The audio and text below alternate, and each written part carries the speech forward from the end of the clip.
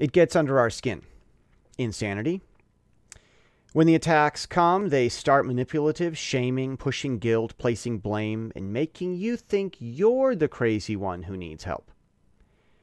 It only grows bigger and bigger, especially when you go along with it.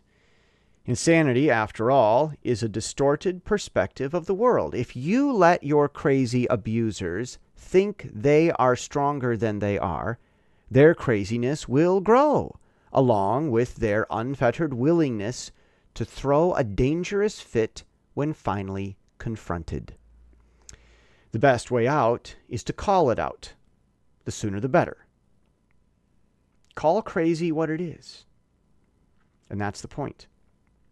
I'm Jesse Steele, jessesteele.com.